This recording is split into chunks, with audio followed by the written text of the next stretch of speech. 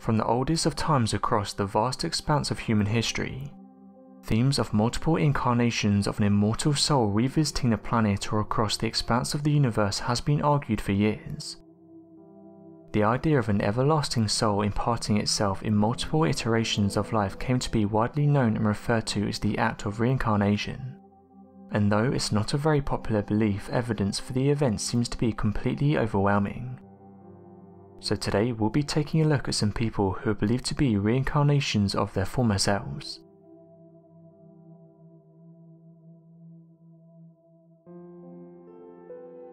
Bruce Witter and the recovered clock. It's often the case that with supposed claims of reincarnation, many individuals claiming to have lived past lives will only make claims that are impossible to validate, or are vague in nature. This was not the case with Bruce Witter. From a very early age, Bruce had nightmares and dreams that would often leave him feeling panicked and restless. To solve the problems of his subconsciousness, Mr. Witter later in life began to record his dreams and began to recall events that had occurred in a past life. He believed that he's the reincarnation of a Dutch Jewish man that went by the name of Stefan Horowitz, and he'd met the grave misfortune of being sent to Auschwitz. Interestingly, Bruce Witter had recurring dreams about a family heirloom that he could describe and draw in vivid detail. The heirloom appeared to be an antique clock with very specific designs that he believed belonged to him in a past life.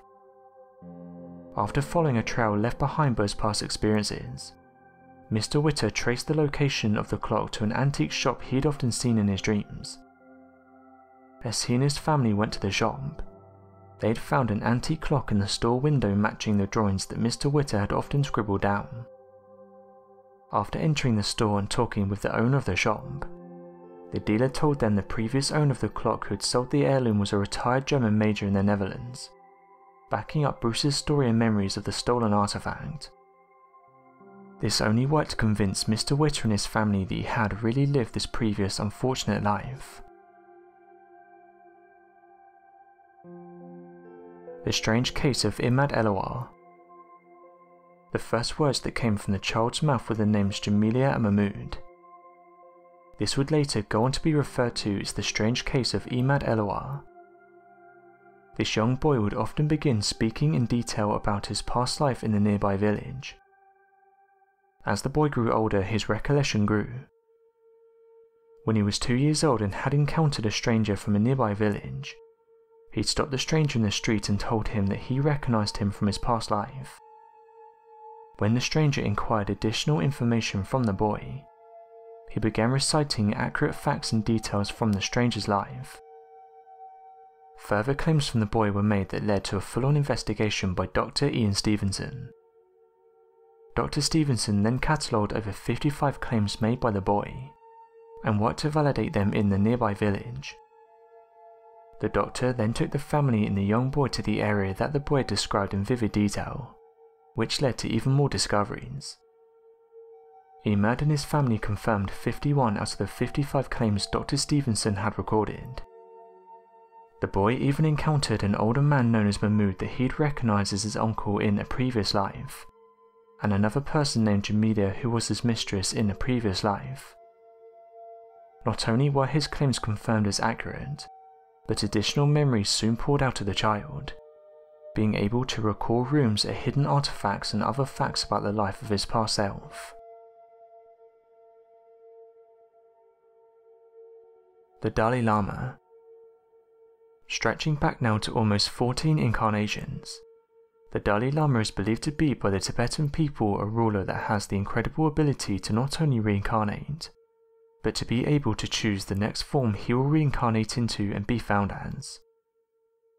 Though many believe this to have been an old political move to selecting a new ruler, evidence of the Dalai Lama's reincarnation is profound, and strict guidelines are provided to finding the newly reincarnated Lama in the times of need. It was told that when the 14th Dalai Lama was found, the priest had visions of the location of the child that would eventually grow up to be the new heir to the Tibetan way of life. Additional details had been provided by the 13th Lama before his passing of which region to search for his new reincarnated self. It said that as the priests began their 4-year journey, they stumbled upon the house and regions the previous Lama had foretold, and a young child approached them already aware of who they were and why they were there. Further tests to prove the reincarnation was done, providing the child with a collection of toys and items. The 14th Lama then chose all the toys and items that had belonged to the previous Lama, with exact intent and recognition. If this is not enough evidence for the skeptics of reincarnation, then looking deeper into the past shows this same process occurring each time the Lama was found, and personalities and behaviours of each new Lama seem to mimic the last. Given the visions of the future, the 14th Lama has provided new insight to his 15th form, and said that his time might soon be coming. He believes this next form will be that of a woman, and that she will be found outside of the Asian territories. He also believes that upon his death the Chinese government will attempt to import their own fraudulent Dalai Lama that should not be trusted, as they will only work to systematically destroy Tibet and give it to the Chinese rule. When asked about the reasoning of his new form, the 14th Lama merely stated that the body of the Lama is not important, and is only selected if it helps the influence of the Lama in his teachings, believing that a new female form will help him to provide greater influence and power than his current form provides.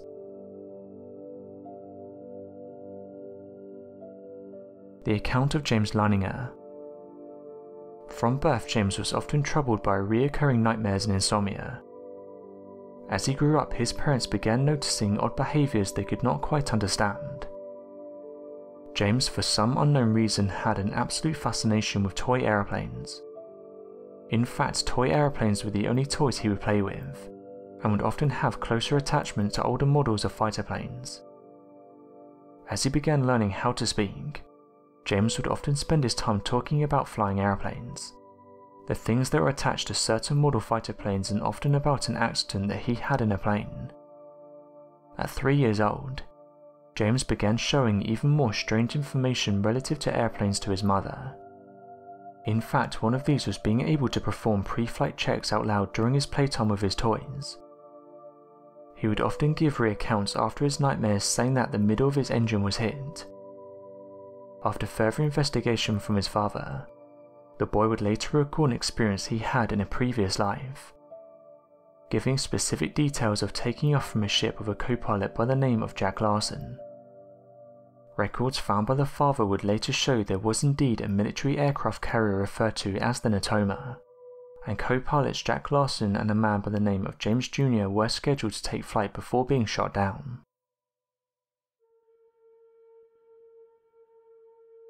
Dorothy Eady. Regarded as one of the most compelling cases of modern-day reincarnation, Dorothy Eady was a London-born woman who worked to solve ancient Egyptian mysteries, and was regarded as a legitimate resource used by Egyptologists and famed archaeologists around the world.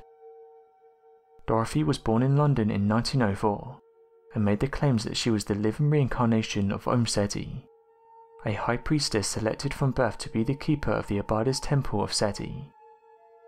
What was so compelling of her account is that at birth Dorothy could fluently speak and read the Egyptian language. This was more than odd given the fact the Egyptian language had long been extinct, and no one currently alive was aware of how it sounded. Even those who cracked the code behind the language and the hieroglyphs were uncertain exactly how the pronunciations of certain words were handled. That was until Dorothy systematically taught and explained the language in vast detail. Egyptologists would later go on to prove Dorothy's fluency in Egyptian, after they began studying neighbouring native language that arose and evolved from the Egyptian area, and found their slang and accents to directly mimic certain sounds, words and pronunciations by Dorothy. This wasn't the height of her accomplishments, however, as she would later go on to help uncover many locations of ancient Egyptian sites buried beneath the sand, discover secret chambers and assist with the recovery of long forgotten and hidden ancient artifacts. In 1979, the New York Times wrote a piece on Dorothy that regarded her as the Western world's most intriguing and convincing cases of reincarnation. So what's your opinion on reincarnation? Be sure to leave your questions and answers in the comment section below, and help us grow this community while working to solve these unexplained mysteries. Thank you for watching, and don't forget to subscribe for more videos.